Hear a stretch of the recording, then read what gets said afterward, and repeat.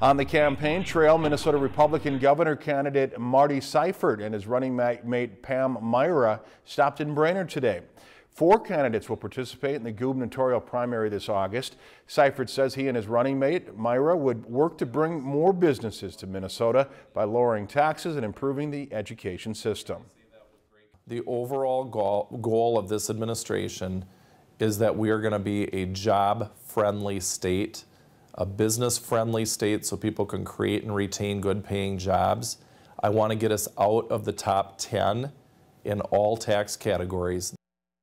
Seifert and Myhra will continue their campaign with 5 stops in southern Minnesota tomorrow.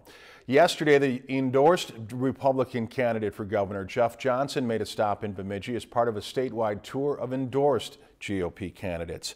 If you've enjoyed this segment of Lakeland News, please consider making a tax-deductible contribution to Lakeland Public Television.